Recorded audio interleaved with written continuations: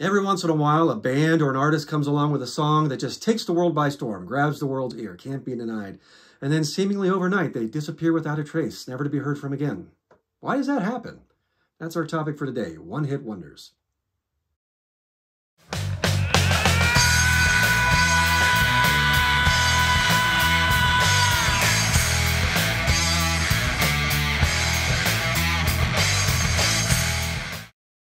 All right, how's everybody doing? This is the House of Mars, and we are Mars, an independent rock band, and on this channel, we just don't promote our own music. We talk about and discuss and celebrate the music that we all came up with and love. And before we get started, as always, if you could hit that like and subscribe, that is the easiest, simplest way that you can help us or any other independent content creators. All right, and without any further ado, let's hop into today's topic, one-hit wonders. So one-hit wonder, that's an interesting term. It has a couple of connotations kind of built into it. Part of it is almost like a derisiveness or a dismissiveness. And then another part of it is kind of pity. So on the first part, derisiveness and dismissiveness, those are hard words to say together. If you love music and you've been lucky enough to grow up in the past 50 or 60 years, we have been absolutely flooded with great music of all genres. It's an embarrassment of riches. And so we're kind of spoiled. We're used to having great music. We're used to having great acts. We're used to artists or bands putting out multiple great albums. And so when someone comes along and they have one great song and it's seemingly that's all they've got in them, we do kind of have a dismissive attitude of like, all right, that's all you got? Okay, next. It's kind of a shitty attitude, honestly, but that is part of it. The other half of it is pity, because a lot of times with a one-hit wonder, it's kind of like a young baseball player who spent their entire life practicing, sweating, just slaving over, trying to be the best ball player they can be. They play it all through middle school, all through high school. They maybe go to college, or maybe they get drafted. And when they finally get called up to the big leagues, that's just it, the moment they've been waiting for. And then they flame out after one season, and they get demoted back down into the minors, and you never hear from them again. And there's kind of like a pity there for that sort of situation, to think that you were so close, you were right there at the brass ring for the thing that you wanted, and it's just slips out of your grasp at the last minute. And that's kind of the same attitude that a lot of people have towards these one-hit wonders. So why aren't these one-hit wonders able to reproduce their success? Let's talk about that. But first, a little history lesson. So, human beings, we seem to have music encoded in us. We seem to have things like melody and rhythm sort of built into us. Every culture across the planet, seemingly going back into antiquity, has had some kind of music, even if it's just basic stuff. If you go back and you study human history and our history on this planet, we have been pretty much hanging on by the skin of our teeth for a good part of that time. We've been fighting natural disasters, wild animals. We have not always been at the top of the food chain, fighting all sorts of catastrophes, fighting one another. And yet somehow we managed to keep creating art. And every once in a while, you'll have civilizations arise that give people a little breathing room, whether it's a republic or whether it's an empire, anyone within the borders of that civilization, they manage to be able to take a bit of a breather, a bit of a pause. They're allowed to get away from just surviving day to day, just scrabbling, just trying to survive. And whenever you see a major civilization arise, you look at ancient history, whether it's Greece or Rome, India, China, the Middle East, Central or South America, whenever people have a bit of a breather, when there's a little bit of peace and prosperity to be had, they have what we would call, you have this thing arise at what we would call a middle class. People who, if they have even just a modicum, a little bit of freedom, especially economic freedom, where they can amass a little bit of wealth, and then suddenly they get something called leisure time. They don't have to spend their entire day hunting and gathering, or spend their entire day slaving away on a farm just to ensure that they live through another season or another year. You get people who are able to relax a little bit. And whenever you see that happen, you see the arts flourish. Look at any of these ancient civilizations, and a lot of what they leave behind is their art. It's sculpture, painting. Now, obviously, they weren't able to record music back then, but often you'll find the instruments that they used at that time. You always see that. Whenever human beings have a moment to catch their breath, they start creating great art. So then fast forward a little bit to like 18th century Europe, where you have these nation states that are incredibly affluent and centers of commerce, and there's this enormous concentration of wealth. And you have this absolute flourishing of the arts, especially music. You have the great composers, Mozart, Bach, and Beethoven, and all of those. And as a musician, you could make a working class living as a musician. There were some exceptions. If you were a once-in-a-generation talent, like a Paganini, or, excuse me, Paganini, you could command, like, I guess you'd say, a premium on your performances. But the vast majority of musicians would make a working class living at being a musician, which is better than, you know, you could ever do 1,000 years ago. So it was something. Now, fast forward a little bit more to America in the 20th century, post-war America, just after World War II. If you study American history at that time, America enjoyed one of the most enormous economic booms ever in human history.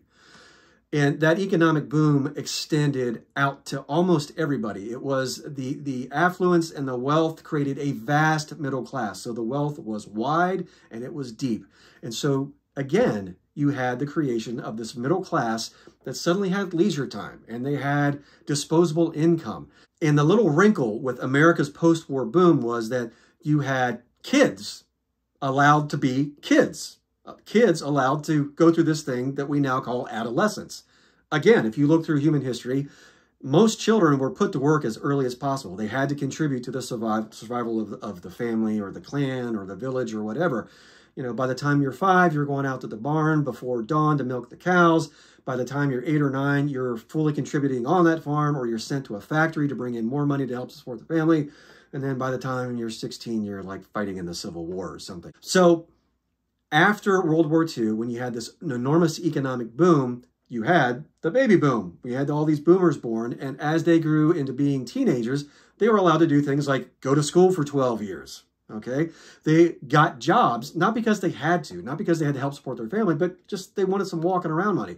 All that money was almost entirely disposable income, and they spent it on anything they wanted, which is why you had suddenly all of these teen fads, hula hoops, poodle skirts, and music, music, music, music. The boomers and later on Gen X loved music. All the genres enjoyed an enormous explosion in not just popularity, but suddenly this enormous influx of money into all these genres.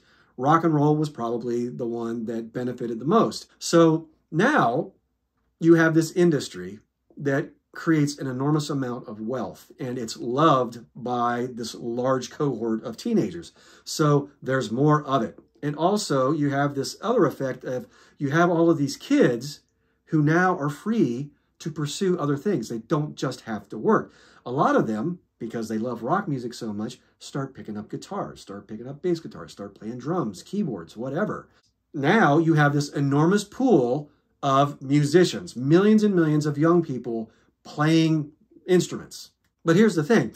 Yes, now you've got this enormous pool of potential musicians, but the talent is not distributed evenly. Some have more talent than others. So for every Eddie Van Halen who picks up guitar and never looks back, you can have some kid who gets a guitar for Christmas and then by the summertime it's in the garage sale because they just couldn't wrap their mind around it. And to further that idea, you'll have musicians in that enormous pool of talent that will be the absolute cream of the crop. And then you'll have some musicians who are average. Just, you know, they can put a song together and maybe all they got in them is one good song. And when I say one good song, yes, I'm in terms of speaking about the one-hit wonder phenomenon, one song that will explode commercially. Because yeah, you've got artists who are incredibly talented, have the respect of critics and their peers, but they never really take off commercially because what they create just isn't in the public's taste in a large sense. And that's okay, that does happen. But you'll have that, and you'll also have just an ordinary, average, middle-class kid who's got one good song in him. And you know what? That's okay, because you can pity them if you want in terms of, wow, they were almost there. Imagine they're grinding out and they're trying to, they're working on becoming a better instrumentalist. They finally get a band together. They finally get noticed by a label. They get signed and they go out there and they grind it out and they get that one brief shining moment of where suddenly everything comes together. The stars align and they're famous. They got a hit. And then it just all kind of falls away. They never see it again. They get that one little peak. You know what? That's okay. You know why? Because they did get that one little peak. It's a lot more, it's a hell of a lot more than most of us will ever have. So yeah, you can pity them, or you can celebrate the fact that, you know, they got to get they got to see something that most of us never get to see. And also another interesting little detail about one-hit wonders is the songs themselves.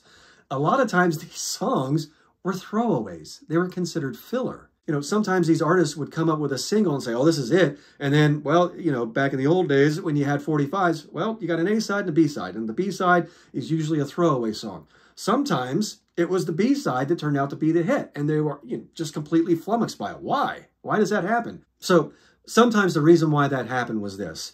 You will be in a situation where you're a band or you're an artist and you're recording your first album or your third album or whatever.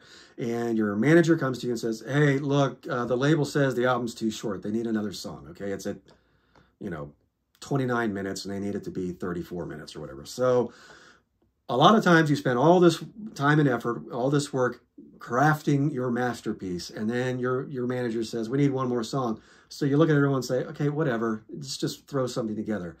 And an interesting thing happens. Musicians will fall back on their instincts. Musicians will fall back on those most basic human instincts when it comes to music. You ever seen like a one-year-old baby and you play a song and they start bopping to it, you know?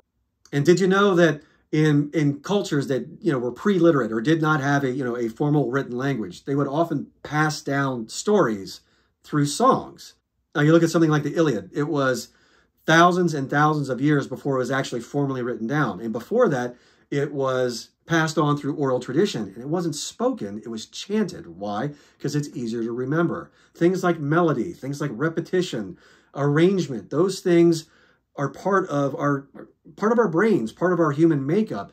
And so that means sometimes, in some cases, music is a very useful tool in our survival. And so we've developed that part of our brain that responds to music, that knows music when we hear it. And what do we respond to the most? Melody, arrangement, and rhythm. I remember, if you've probably seen interviews with Dave Grohl, when he talked about his days in Nirvana, he would say that Kurt Cobain's writing process, it was like he was writing nursery rhymes because they were just so elegantly simple. They just had what they needed and no more. And what did they have? Great rhythm, great hooks, great melodies, and just really simple, iconic arrangements that grabbed you. And so what musicians will do, it's like when you say, just write a song real quick. Well, the ego goes out the window and they're just like, okay, and what do? They fall back on, again, I'm sounding like a broken record, but they fall back on melody, arrangement, hooks, repetition. And so that's why a lot of these hits to become sort of pop wonders, that's what they all share in common very often. And that's why you'll have an album, and you'll have that one song on the album that has all of those elements that make it, I guess you'd say, susceptible to mass appeal, because they have all of those elements that most human beings will respond to. Another great example is Black Sabbath, okay? Not exactly a singles band, okay? And they are certainly not, they are not one-hit wonders. They had, what, a 50-year career, and hell, Tony Iommi and Ozzy were up on a stage somewhere in Europe just about a week and a half ago. So still going strong, even at their age. Their one hit, so to speak, was Paranoid. And they had that hit precisely for that reason. Their management came to them and said, the album's too short, the label wants another song. So they just threw something together, and that was Paranoid. And what is Paranoid? It's got a catchy riff.